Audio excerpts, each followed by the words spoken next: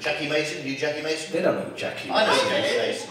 She's Jewish, the rest of these Bengalis. What do they say? They're different me. I've got Jews, Gentiles, is it right for me to be talking about Jewish people when I'm not Jewish, and the Gentile people are doing this right now, and I'm sitting here with a Jewish guy on stage, and I can keep on talking until I run out of something to say, and I carry on saying it, and I think I know saying it, eventually a joke will come out somewhere, and is it right for me to be saying it, to talking until something funny comes out of my mouth? And this guy would be looking at me on the side of the stage, and he's Jew, and everybody writing on Facebook Live, Jew. Talking about me, I would happy Muhammad cussing you on Facebook Live.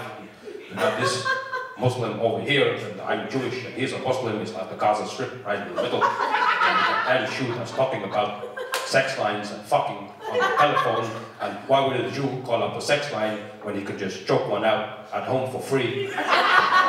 Because a Jewish guy has been circumcised, so he's got less penis, so it takes quicker to come, but he's got less sensitivity than a man with an uncircumcised penis.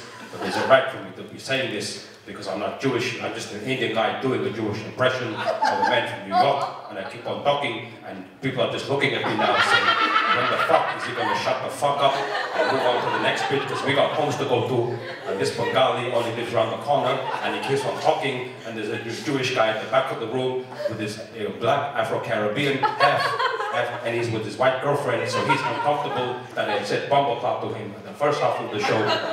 But now I should stop because I could run out of things to say, but I can keep on talking. And he said, right for me to be saying that, and you can come in at any point, but you're not going to say anything. Because you're a fucking asshole, and you will keep on looking at me. Otherwise, I can see this impression for 15 minutes until we get a flight, and don't even touch me in your life. Because I don't like people touching me. I've got OCD, and now you fucking touch my jacket. I don't have to wash it, jacket now.